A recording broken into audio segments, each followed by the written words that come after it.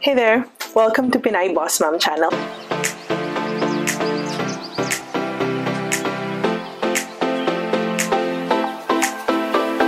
I'm MJ. I am a mom, a fur mom, a wife, and I'm an owner of an wedding and events planning business called MJ Weddings and Events. And I am also a virtual executive assistant for Athena Executive Assistants. My channel is all about how to be a successful virtual executive assistant and how to start a purely work-from-home freelancing career. I also share some tips and content about being a mom, a wife, and being a business owner. So if you'd like to know more about those topics, just subscribe here on my YouTube channel and hit that notification button so you can get notified whenever I upload new videos. You can learn more about me through my TikTok, my Instagram, and my Facebook page. I will put all the links to my social media accounts in the caption down below. So this video is part 3 of our Google Calendar tutorial. For this video, I will give you more scenario-based samples of what I do whenever I receive messages from my client and how I convert that into calendar management. As always with my tutorial, this can be interactive, meaning you can pause this video anytime so you can follow me while you're doing the same things that I will be doing throughout this tutorial. Just make sure that you're using a desktop or a laptop when you do all these features with me, because some features don't work if you're only using a phone or an iPad. After this tutorial, you can definitely add Google Calendar and Google Calendar Management as one of the tools that you know and one of the skills that you're kind of an expert on. And once you feel like you're already equipped with all the skills to help you become a successful virtual executive assistant, you can definitely apply where I also work here at Athena Executive Assistants. What are the qualifications if you want to apply as an Athena Executive Assistant? You must be 18 years old and above. You must live here in the Philippines, kahit saan dito sa Pilipinas, kahit saang province. As long as you are here in the Philippines, you can apply. You need to have your own equipment, PC or laptop. The specs, I will have it in the caption section down below. You must be willing to work the graveyard shift full-time. That means 8 hours per day, 160 hours a month. You should have your own internet with at least 10 Mbps in speed, and you need to know the basics of Gmail, Google Calendar, Google Workspace. Within Google Workspace, you have Google Sheets, Docs, Slides, and Forms. Stay up until the end of this video and I will tell you kung ano ba ang benefits at kung ano ba ang income, malaking income na makukuha mo if you apply or when you become an Athena Executive Assistant. As I mentioned, this is part 3 of our Google Calendar tutorial. So if you haven't watched part 1 and part 2, I will link them up here and I will also link them down below so you can watch part 1, 2, and this video, part 3 of our Google Calendar tutorial. So without further ado, let's start our tutorial. So for this last part of our Google Calendar tutorial, we are going to discuss 3 more scenarios. And before we go into the scenarios and the sample emails, let me just introduce our client. So our client's profile is he lives in Griffith Observatory, Los Angeles, California. So ang time zone niya doon is Pacific Standard Time. So now that we know our client's profile, let's start with our first scenario. We're going to call this scenario regular in-person meeting.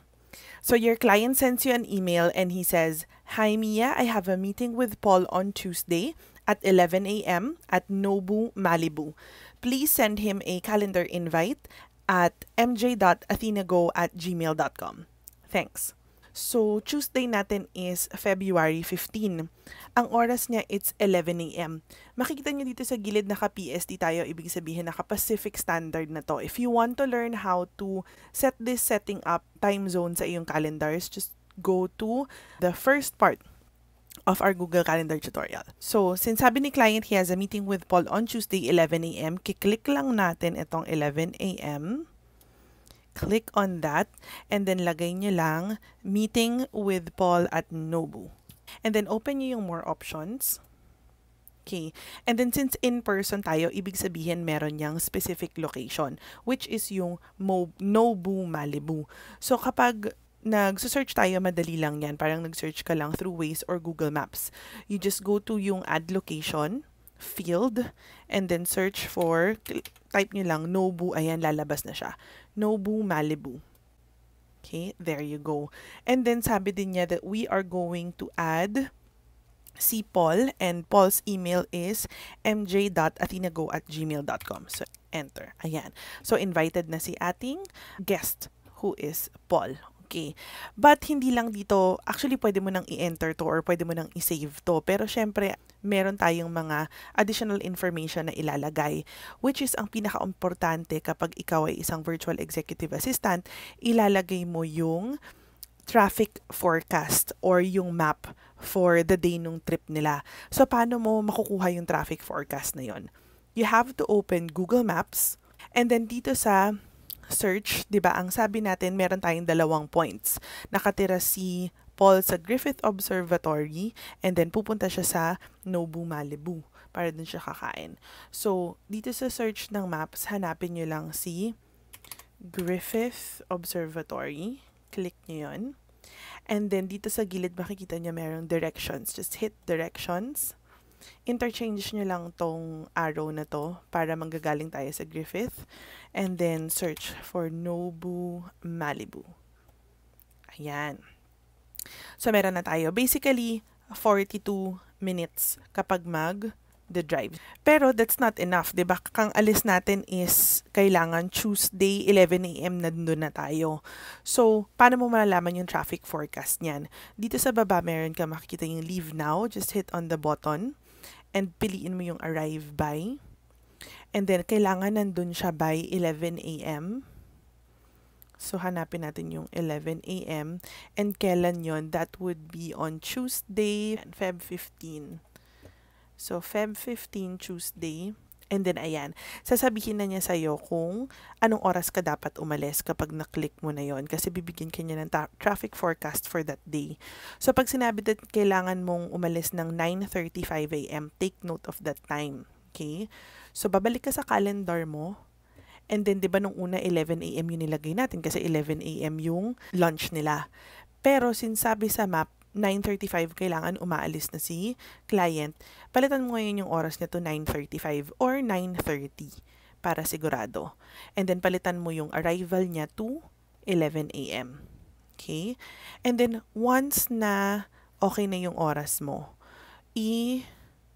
balik ka dito sa Google Maps, highlight mo yung URL, copy mo yung URL, and then sa notes ng Google Calendar mo, type mo lang na map and traffic forecast link. Ang hirap mag-type ng mag-isang kamay. Link here. Tapos highlight mo yung link here. And then click mo itong insert link na button. And then i-paste mo dyan. Diba kinopy mo na yung URL sa Google Maps. Paste mo lang yan and then hit OK. Ayan. So, every time na i-open ng client mo tong link na to, bubukas siya dito sa Google Maps na may traffic forecast. So, after nyan, since na-invite mo na siya, just click on save. Don't send muna kasi sample lang naman. Ayan. And then, nandyan na yung iyong event. So, meeting with Paul at Nobu. But, since di ba dadating siya ng 11, so kakain pa naman sila doon. So, bigyan mo siya ng 1 hour. Since 1 hour yung kain nila, click nyo lang tong dulo, hover nyo yung mouse nyo dyan, tapos lalabas yung double arrow, and then drag nyo lang pababa. Ayan. Tapos don't send lang. Okay. So, from 9:30, kasama na kasi yung travel time dyan. So, 9:30 dadating siya ng 11, 11 to 12 kakain sila. Okay. So, kung gusto mo naman malaman kung ilang hours pa uwi, may travel time ka papunta, dapat may travel time ka din pa uwi. So, i-switch mo lang tong location. And then, palitan mo yung oras ng depart at. Yan. So, hanggang 12 o'clock sila, 'di ba? So, palitan mo lang yung oras ng 12, alis sila ng 12. So, nakalagay dyan, dadating ka sa bahay mo ng 1:20 p.m. Sasabihin na niya sa'yo yun. So, ang gagawin mo lang ulit, idadrag mo lang ulit yung event. So, 1:20. Okay. Sabihin mo ng 1:30.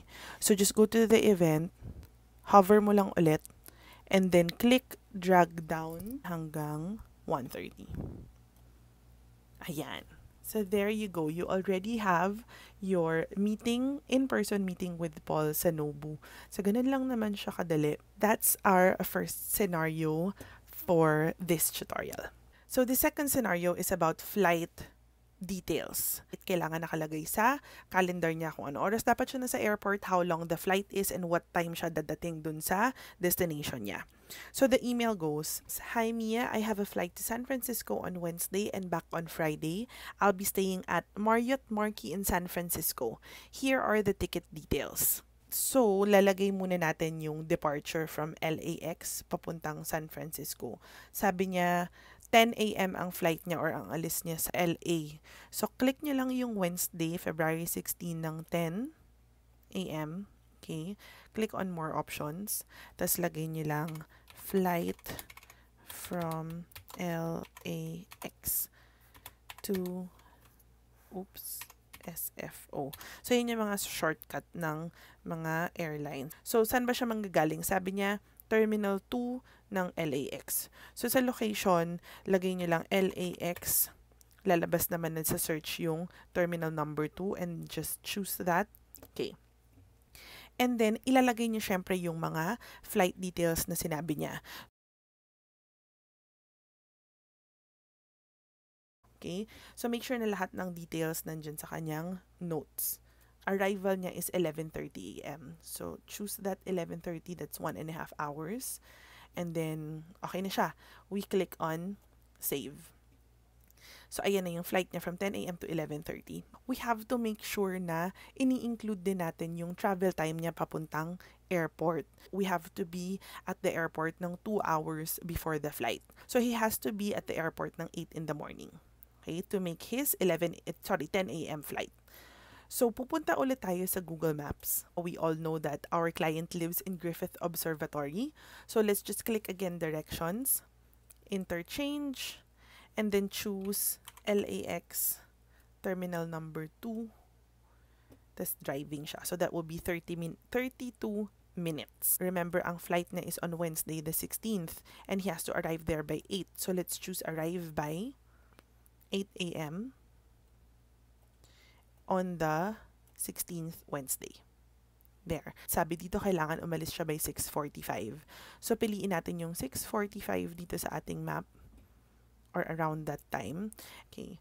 And then, it should be 6:45 and the time should be 8 a.m. kasi yun yung oras na dapat mag-arrive siya. And then, lagay lang natin ulit yung LAX Terminal 2. So, let's just hit on save. And then, ayan na siya. Leave for LAX na siya. So, kailangan meron din tayong from the airport papunta dun sa hotel niya. So, babalik lang tayo sa Google Maps natin. And then, let's search for SFO Airport. SFO. Yan. And then, let's hit on directions. Reverse lang natin siya. And then, let's search for Marriott Marquis, San Francisco. So, let's choose yung depart at 11:30 in the morning. Piliin lang natin yung oras ng 11:30 in the morning on Feb 16 Wednesday. Yan. Okay. So, based on the forecast, ang arrival niya sa kanyang hotel will be at 12 p.m. So, copy lang ulit natin yung URL so we can paste it sa kanyang calendar details. And then, click lang natin itong part na to. Click on more options. And then, from 11:30 a.m., dadating siya ng 12 doon. So, edit lang natin siya. 30 minutes lang ang travel time. Syempre, ang location, let's never forget. Search lang ulit natin, Marriott Marquis, San Francisco. There you go.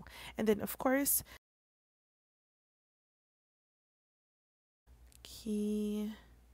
and then let's highlight hit that insert link button, paste the URL, and okay. There. And let's hit save.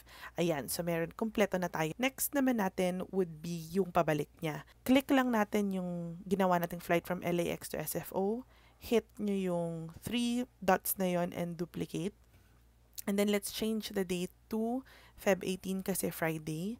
Tapos palitan din natin yung oras ng 1 p.m. since yun yung oras na aalis siya ng San Francisco. Tapos ang arrival niya sa LAX is at 2:30 p.m. Automatic naman na yan na mag-update siya since pareho lang naman yung hours ng flight na 1.5 hours. And then palitan nyo lang tong title nyo. It should be SFO naman to LAX. Palitan nyo rin yung location kasi pupunta siya sa SFO airport instead of the LAX airport. And then let's change the flight details. And then hit on save. So, okay na tayo sa flight niya babalik ng LAX. Insert din natin syempre yung travel time niya from his hotel going to San Francisco airport. All we have to do is we are just going to duplicate. Ang iduduplicate natin itong travel to hotel niya kasi pareho na ng location.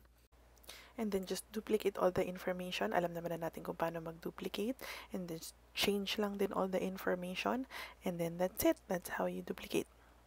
Based on his email, ang flight niya is 1 p.m. So, kailangan 2 hours before nasa airport na siya. That would be 11 a.m.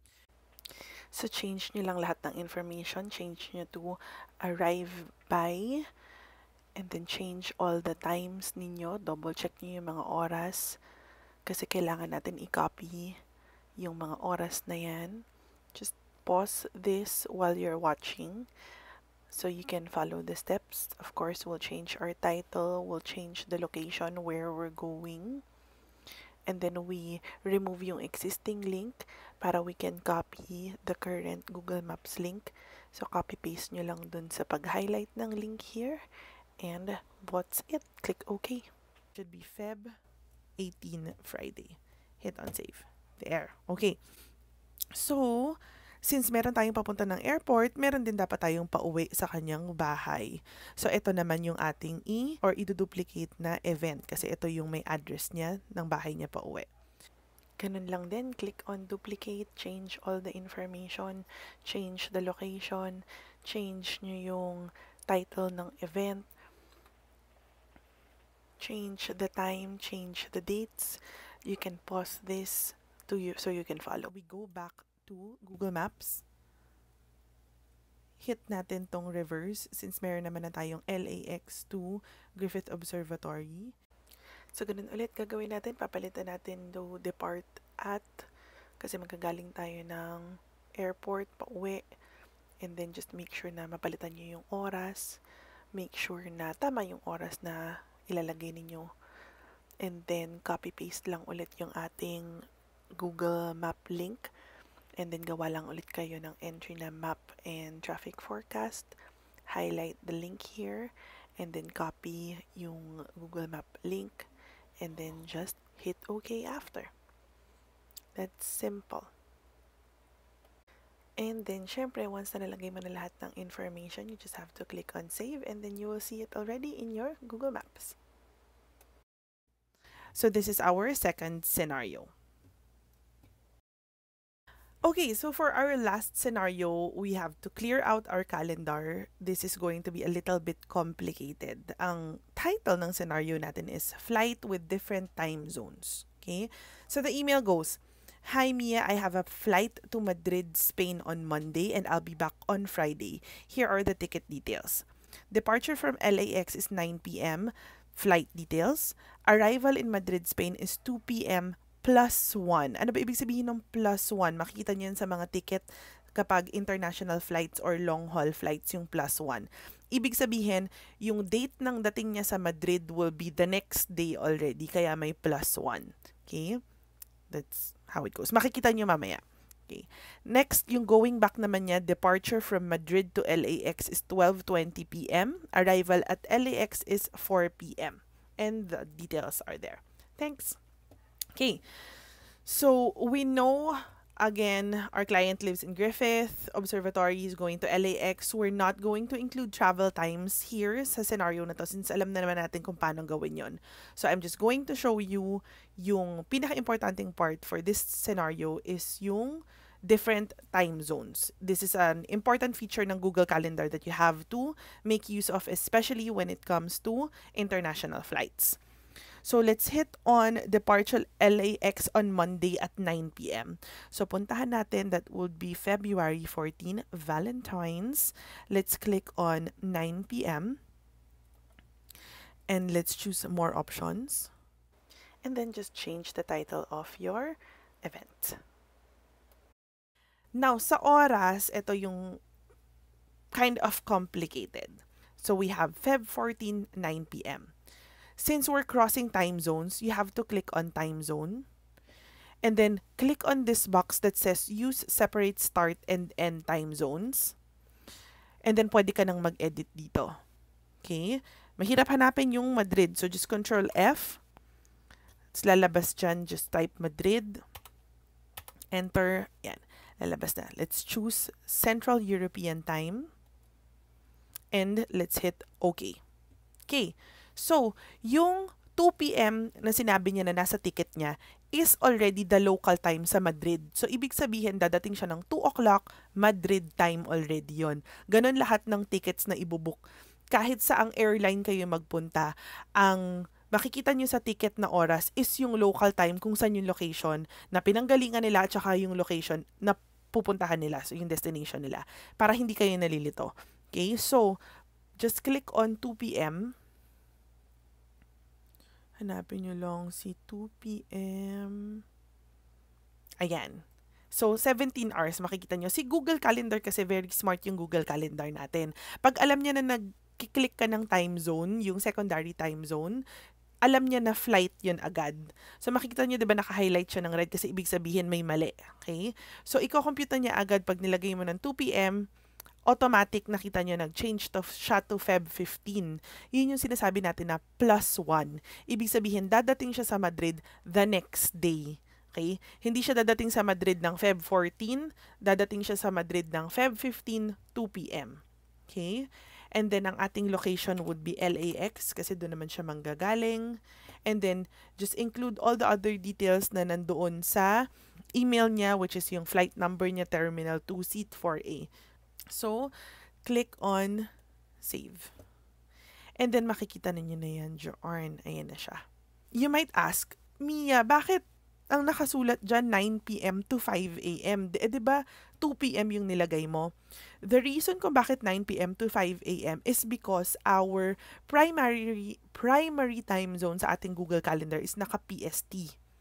So, sinasabi niya dito sa view na to na 9 p.m. ka umalis PST time, dadating ka sa Madrid 5 a.m. PST time din. Pero pag click mo yung event na yan, if you click on the details of the event, it will show you kung ano yung time zone, yung oras talaga ng dating mo, local time dun sa Madrid. Okay? Hindi natin kailangan pahirapan yung sarili natin. All we have to do is just duplicate again, and we already know how to do that. Let's just click on event, hit on options, choose duplicate, and then ibabaliktad lang natin itong title ng event natin to Madrid, to LAX. Okay? And then, palitan natin yung location natin to And then, ito naman tayo sa oras na, since nag-duplicate tayo, papalitan natin yung oras niya. So, ang sabi niya, Friday siya dadating. So, just click on this date. Click natin yung Friday, ang flight niya. Okay? And then, ang oras na sinabi niya sa email, aalis siya ng 12:20 p.m. And yung 12:20 p.m. na yon is Madrid time. So, we have to change the time zone. Okay? Just click on time zone ulit. I-reverse lang natin sila. Okay? And then, click on OK. So, Feb 18, Madrid time at 12:20 p.m. And then, ang arrival time niya sa LAX is 4 p.m. Makikita naman natin sa ticket na walang nakalagay na +1. Hindi siya katulad nung papunta may +1 tayo. So, hindi dapat siya naka Feb 19. You should put it ng Feb 18. Okay? Pag naayos mo na yan, ayos na yung time zone, you just hit on save, and then andun na yung ating flight details. And that's how you input international flight details in the Google Calendar for your client. Now that you've seen kung ano yung mga different scenarios na ginagawa natin as virtual executive assistants for our client, you can definitely apply now as a Athena virtual assistant. Or if not, you can even start your own career as your own virtual assistant for your own company. Start your own freelancing career and work from home and earn so much. But if you decide to join us here at Athena Executive Assistant, and we are so excited and looking forward to have you as one of our Athenians, here are the benefits that you are going to get. The first benefit that we are going to talk about is your sweldo. Syempre, yun naman ang pinaka-importante sa lahat. That's why we are working very hard. So how much are you gonna earn if you become an Athena Executive Assistant? You will earn as much as 35 to 45,000 pesos a month, and that sweldo increases yearly. The nice thing also with our salary is we get our salary every week, every Monday. That's why here in Athena, it's always Happy Monday for all of the Athenians. You will get your salary through Payoneer. So just create a Payoneer account and link a valid ID to your Payoneer account, and also link your bank account or your GCash, and you will get your salary there. Another very important benefit that we are all excited about is HMO or health card. Athena has partnered with Avega to provide us with our health card or HMO.